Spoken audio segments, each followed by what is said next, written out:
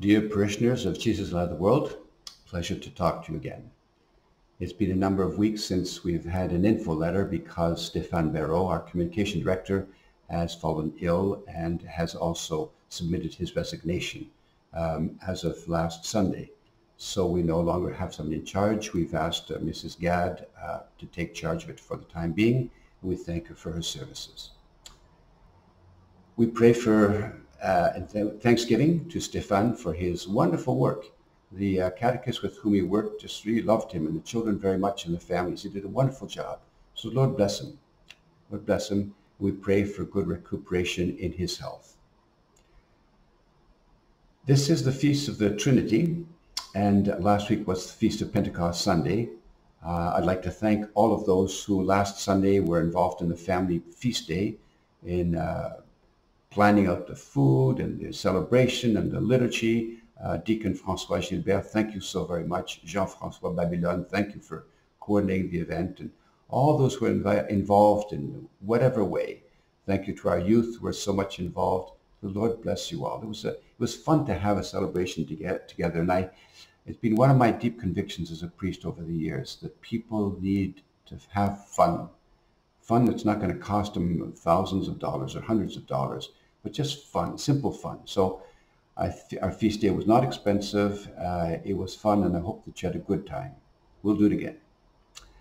It's the Feast of the Trinity this weekend, and I ask you to pray for deeper insight into the power of the Trinity and the wonderful revelation of the Trinity.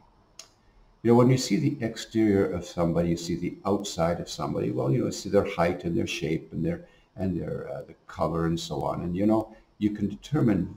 You can have impressions of what somebody's like, but it's a very different thing for somebody to talk to you from their heart and to talk to you as a person. It's the revelation of the inner person, not the exterior person, the inner person. That's what the Trinity is really all about. It's God unveiling the inner life that is His. God unveiling His inner person to us, what He's really like. God is, in His inner life, is a Father, Son, Holy Spirit, the Son who is incarnate, the Holy Spirit who's living in our lives, in our hearts, and revealing to us and molding us into the image of God. And so it's a great, great mystery, and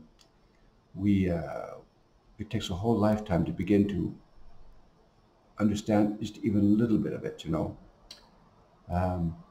So I pray that the Lord will really bless you with a deeper insight of the mystery of the Trinity. And one of the characteristics of the Holy Spirit is change. The Holy Spirit is always changing the church, moving the church forward, moving the parishes forward, moving our families forward, moving us forward.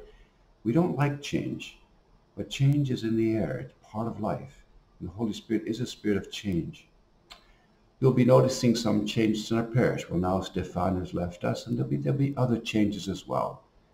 We pray that the Lord will give us confidence as we see changes in our parish, changes in our lives. The Holy Spirit is guiding us through all of this.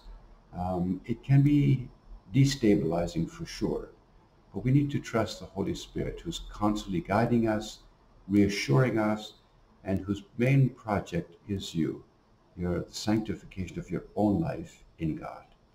So may you have a blessed week as you think about and meditate on the mystery of the Trinity. The Lord bless you and your families and fill you with great hope.